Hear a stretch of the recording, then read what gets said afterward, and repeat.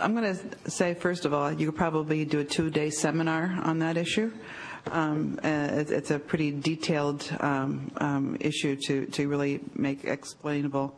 I will say that when Proposal A was passed in 1994, voters were given the choice of increasing their income tax or increasing the sales tax to help pay for education. And they didn't really study the intricacies of what this meant for funding public education across the state. And I was pretty engaged at that time in public education advocacy, and there was like a school finance plan of the month plan. You know, like every week you'd be looking at a different school finance plan.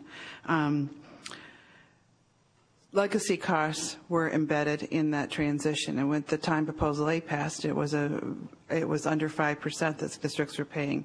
Now we're paying more like 30% of every dollar for legacy costs, and we are trying to protect the breadth of our curriculum. Thank you.